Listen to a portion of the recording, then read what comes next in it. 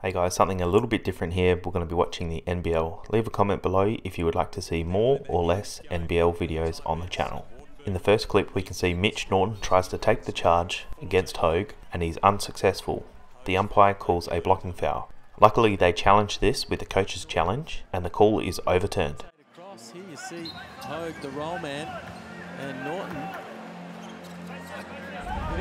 How's the passion? Up 28. The coach's challenge is successful.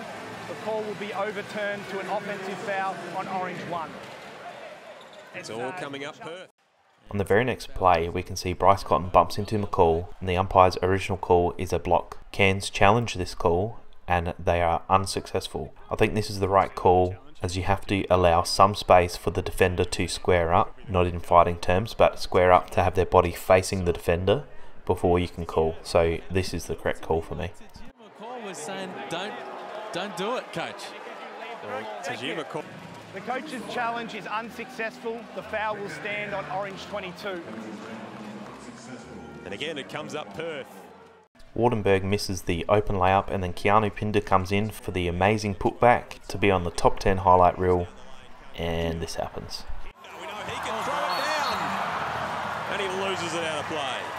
Oh, that's not what you want. Yeah, it was about to be a Sports Centre highlight. Not sure what the Cairns Taipans could have done here to stop Bryce, but great offense beats great defense. 49-34. Been all Perth in this second period. Cotton high off the window. And he gets the call. The finish, the movement off the ball. Not sure where the foul is. It's like a vertical contest there from to Jim McCall. One shot.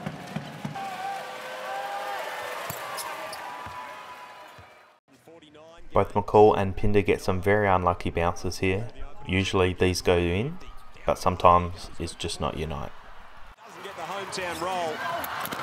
Pinder can't find it with the putback.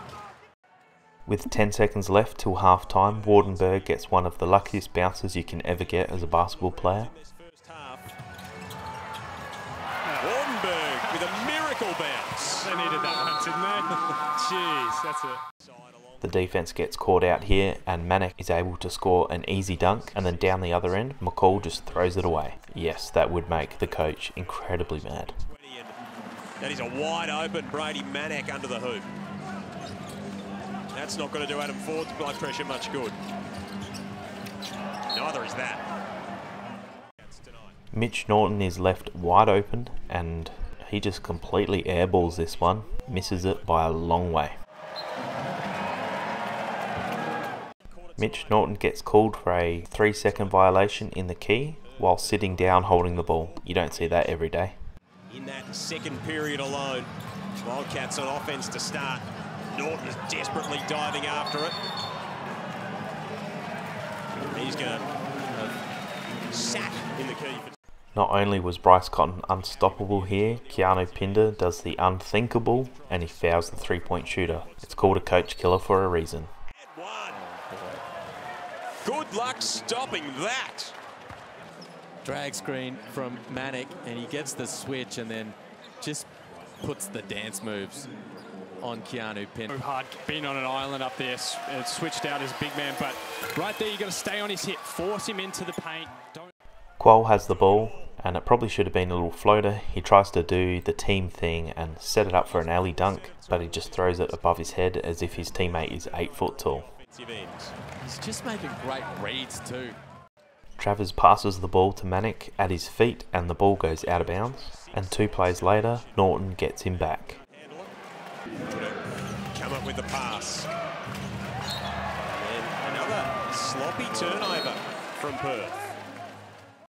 Well, that was a little bit different video than my usual AFL ones. Please leave a comment below if you'd like to see more NBL videos or if you don't want them on the channel. I guess I'll do a poll or something and see what the majority think. If you don't like these videos, then I guess you could leave a thumbs down or let me know in the comments. I appreciate it either way. Thanks guys, see you in the next video.